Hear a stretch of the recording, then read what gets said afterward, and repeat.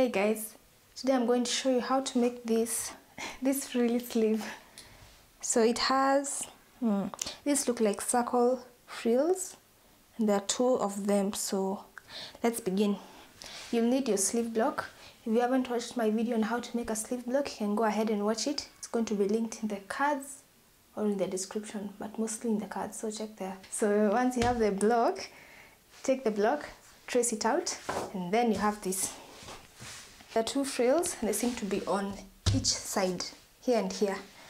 So we are going to decide how much we want. In my case, I'll take,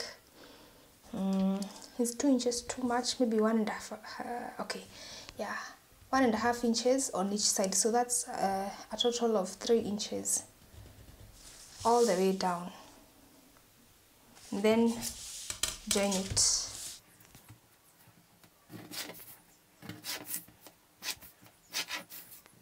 So we're going to cut this up because inside this will be seams and this is where the frills come in or are joined into or something. Before we cut, let's just first measure the length of each. This is 18 inches.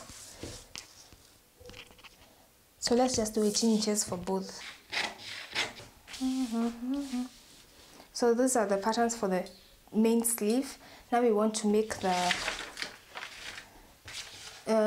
frills.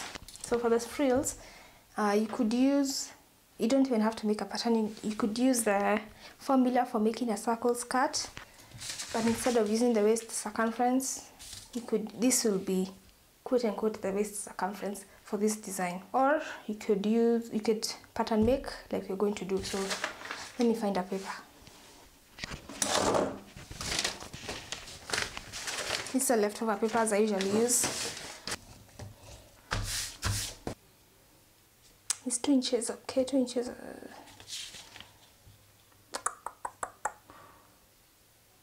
Okay, let's make them 2 inches wide. And then marking the length, so it's from here to here, 2 inches.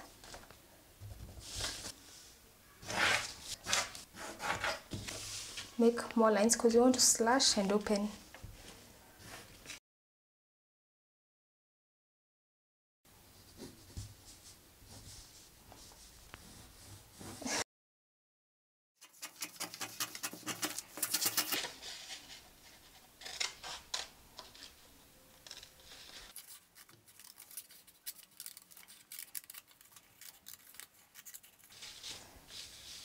Now it's up to you how much flare you want.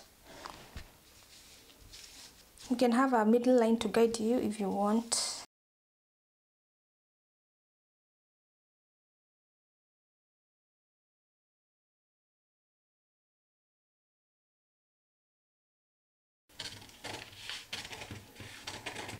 So that's the pattern, and this will go on one side and this side.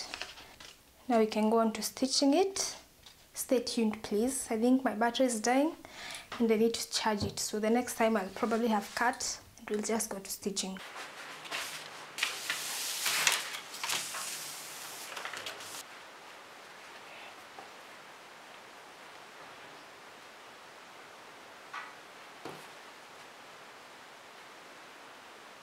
And then after we join this to this, like this, then stitch.